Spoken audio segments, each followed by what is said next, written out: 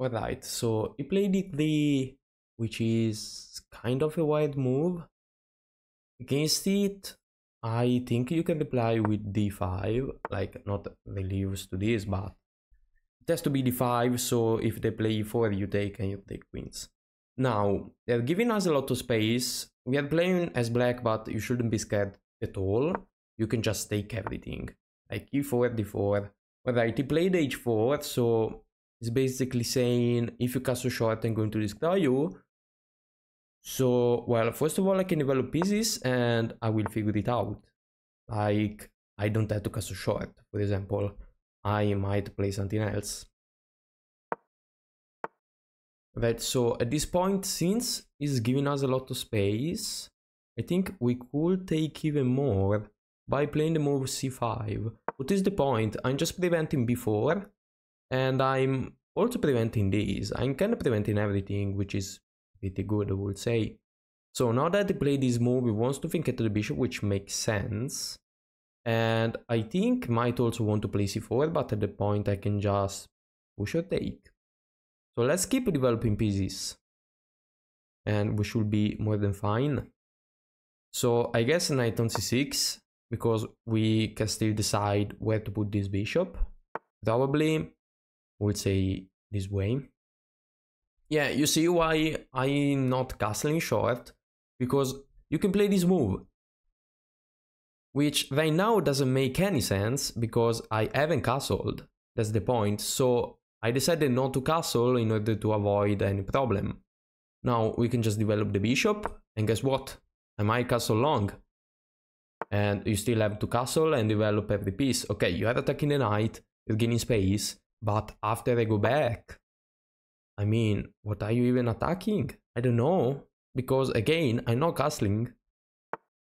I decided to go for this. I just have to develop the queen and we have zero problems. So where can I develop the queen? On e7 makes sense.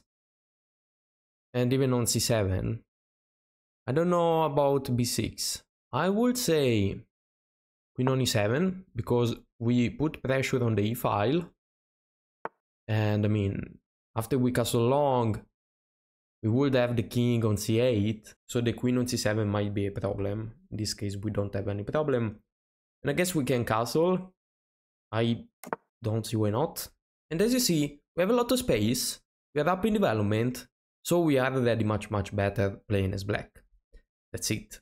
Now, how can you win this? Well, first of all, you have to develop everything. Okay, we are much better, but it's not already won. We need to win the game, obviously. And we can also be careful and play this slowly. You don't have to sacrifice every piece or do something crazy. You can just wait till your opponent is going to make a mistake. So first of all, you play this move. What can we do? We have basically the option, do nothing, which makes sense. I mean, you take, I take. It's more than fine. And usually doing nothing is the best move in chess, like keeping the tension. Another thing is taking, which also makes a lot of sense because you don't want to open everything. I am the one who already castle and I have a good rook there. So it makes sense. And the other move is pushing.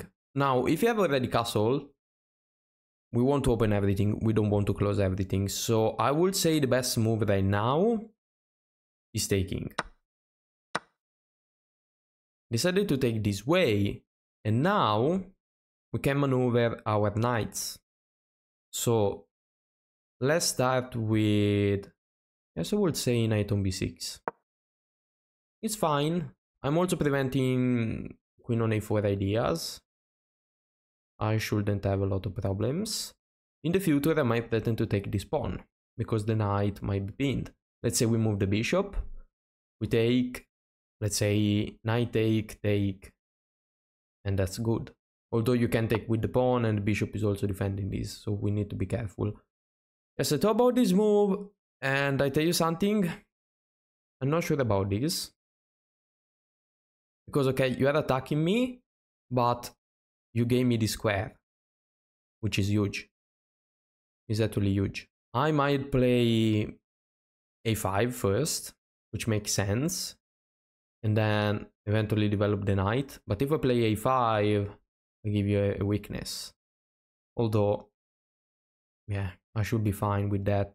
So yeah, let's play a5. What is the point? I'm preventing this, and in the future I want to put the knight there. Now I have to be careful because, I mean, I can't. If I do this, you take. But I can prepare it. Like, it's not a problem. First, let's play this. So the knight is defending this, the queen is defending this, the bishop and the knight are defending this, so everything is defended.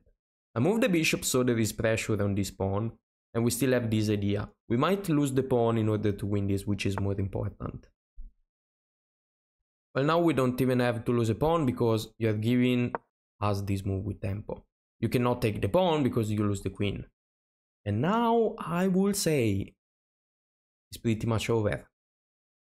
Just by one move. You know why? Because after you do something, I mean, there is still the pin, there is still everything, there is still a ton of pressure there. I have this idea. You still have to castle, and that's the problem with playing this stuff. Like this kind of system that are wrongs. You shouldn't play like this. And the problem is that I just develop everything and destroy you because you still have the king in the middle. Yeah, I would say that, you know, d7 makes sense, but might have something better too. What if a double rooks, for example, makes sense? You keep putting a ton of pressure. Yeah, let's play rook on d7. Am I losing the pawn? Yes, but I mean, not even that sure. I have tactics. Yeah, probably this. And then take the knight. But even if I lose this pawn, my point is that, well, you still have to castle. I gave you a pawn, which is not really important, and I keep attacking you. That's my point. Now, talking about tactics, let's see, what if I play this? If you take, I take the knight. If you take the... Well, I can take with check and the queen is hanging. So let's say I play this. You move, I win this. You take, I win the pawn. So play this, take, take. You move the queen. Yeah, kinda works. But probably this is better. I would say it is better. So yeah, let's play rook on d8 first, and then we might go for this. Yeah, because if you defend with the rook, I can take this pawn too. That's the problem. The rook was the only thing defending it. Now the queen is under attack, and the knight is hanging. So yeah, definitely playing rook on d8 was the better move. Don't worry about the time. I mean, you see, I'm talking, I'm wasting a lot of time, but as you can see, it's rapid. I mean, when you're up 300 points of material, you don't really have to think a lot. That's the reasoning behind what I'm doing. I think you have to take. The rook is hanging. So, I mean, I'm down a lot of time, but I'm going to win anyway. Because, I mean, he's getting destroyed. He is on the verge of getting destroyed. So, let's take first. You see the king in the middle. It's huge. It's huge. After that, I mean, you have to move the king. You cannot allow me to play with this pin. So you move the king, I take, and we win. Yeah, this move is stupid. Because we have a double check. That's the problem. And we win the rook too. And at this point, you can resign. Well, even this was a double check. And we could have won the queen. So you see, always think. Even if you are completely winning, always think. Remember that, because you missed the best move. Not that this is a problem, of course. I was probably going to take this way, which is basically nonsense. He keeps opening everything. Okay, let's play this. Let's see if he takes. If they haven't castled and they are on the verge of getting mated, they shouldn't open the position for you. I mean, you want to lose every pawn you have, basically, because you open stuff. Alright, that's a bit of an annoying move. But I think I can just play this and be safe. Now, his only strategy is to win on time, which is not going to happen. Now, my plan is probably playing g6, attacking the queen and going for this pawn, because as you can see in this position, this is the biggest weakness, and we should go for this weakness, because after that, the king is in real danger. We would love to play this move, but we can't. So another idea could be actually to play b5, If you take, I have these. And if you don't, I just take, and we get in. Yeah, that's good. Yeah, b5 is a pretty good idea. Even g6 though makes sense. Both of them are good. Alright, so this is actually a blunder. Alright, you are threatening this, but the bishop was defending this pawn, so we can take, we check. We trade and yeah, it's over. Okay, we can't trade. It's not that we lose anything by trading. Okay, let's trade. As many pieces as possible. Why not? The rook now is super strong. Let's attack the knight. The knight moves.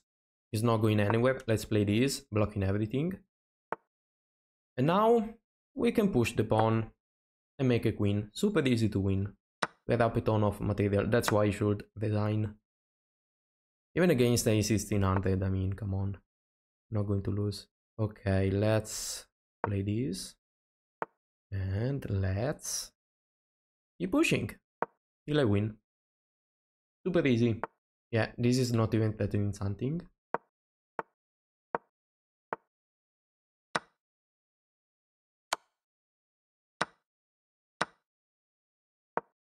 Let's use the bishop, so we are safe. We know that we can defend this pawn. You cannot push because we make a queen, that's the problem. You really can't. Oh yeah, let's play this, so we are super safe. And we push this pawn too. And you know what? I think we win this. Come on. Alright. Alright. You want to get mated? You will get mated. Let's play this. Building a cage. This is coming and I'm not sure you can stop it. GG. There we go. Alright. Yeah, it was a good game. I thought I played a bit better than that, but it is fine. Let's see what happened. So yeah, d3 doesn't make any sense. You can play d5 and take all the space possible. Again, the point is that if you play this, I just take with the queens, and I'm already better with black at move, what, a4, something like that. But, I mean, after they play d3 and we play d5, we are already better with black at move 1. That's the problem of d3. This is super passive, doesn't make any sense, and as you can see, 5 is a pretty good move. Now, they played h4. The problem of playing this pawn push is, and why they are usually bad, is that, okay, if I castle short, that's an asset. I get it. Although no one said I have to castle short. That's the problem. So if you play this, I'm not scared. Okay, I can just develop the knight. And it's not because I want to castle short. It's because I just want to develop pieces. So it makes sense. He developed the bishop in a weird way, but I mean, you cannot really do anything else. Well, you might play g3, but I don't know. It's nonsense. Yeah, I keep developing. He played a3, I think, with the idea of playing before, so I cannot castle short or long. Now, Stockfish is suggesting to castle short, but Stockfish is a computer, doesn't understand the danger of the attack, and he can defend it. I'm not sure I can, first of all, and I'm a human, so that's why I decided to play this, which is still a pretty good move. What is the point? The point is that you cannot play before. I have a ton of space. And I'm going to castle long. So he decided to go for b3. And as you can see, I'm already close to -1. And what I did was just to develop pieces and gain space. As simple as that. Super easy. Now, again, this move is inaccurate because it would make sense if I had the king on g8. But I didn't castle. That's the point. You shouldn't play this move without your opponent having committed to castling short or castling long. That's the point. I'm not scared. I can just develop the bishop, for example, which is somehow inaccurate. h6 was the move. Okay, I just developed the bishop. You play this. Knight d7. I'm going to castle long. I cannot castle short. I'm going to castle long. And guess what? You wasted a lot of moves trying to make me castle long, basically. So yeah, it's kind of pointless. Yeah, he developed the bishop, which makes sense. Queen on e7. Again, castle shot. Why? Why Stockfish? Why would you do that? He wants to castle. f5. Come on, Stockfish. I'm just castling long. Is inaccurate, but I mean, I don't even lose the advantage. And he played c4. The problem with c4, well, now he's saying d4, which is what I suggested you not to play.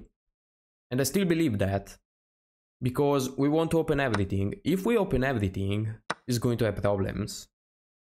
Now, probably this is not super accurate because you can have something on the queen side, but not really, to be fair. So what I did made sense. Yeah, this is a5. We block this pawn. If you attack the pawn, we don't care because we still have this pretty good square. We could play e4, yeah, which makes sense. e4, I missed it. We could play e4. Looks like this super strong. But we could also slide the bishop back. It's a mistake because e4 was much better again. And at this point, I mean, you give us knight on b4. It's a great move, but I mean, it's super easy to see. We are attacking the pawn. And now, I mean, that's pretty much it. Rook on d7 was pretty good. Yeah, rook on d7 was the best, with the idea of rook on d8. We give the pawn, but as you see, I'm not supposed to win material in a position like this. I mean, come on, look at this. Look at this. I'm playing with pretty much every piece. You are maybe playing with the queen and the knight, alright? This is not playing, this is not playing, this is not playing, this is blocked. This is kinda playing, is defending the pawn. It's horrible. You're not supposed to win material. You are supposed to defend. But yeah, rook on d8 was my point, which was pretty good apparently. And now we can just take the pawn on a4 and win a ton of material. As you can see, we can take the bishop first. And then we win the knight. At this point, knight take on d3 was the best move, as I said, but I decided to play super quick move, which was a mistake. Again, if you have a good move, think and try to find a better one.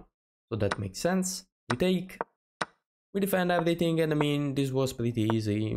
There isn't anything super complicated to say. Yeah, I mean, that's it. The conversion wasn't hard at all. Was pretty easy. I had to say, we attack the pawn now, we push and we make a queen. Nothing hard to do. So yeah. That's it for today, guys. I hope this video was helpful and see you soon with another game of chess.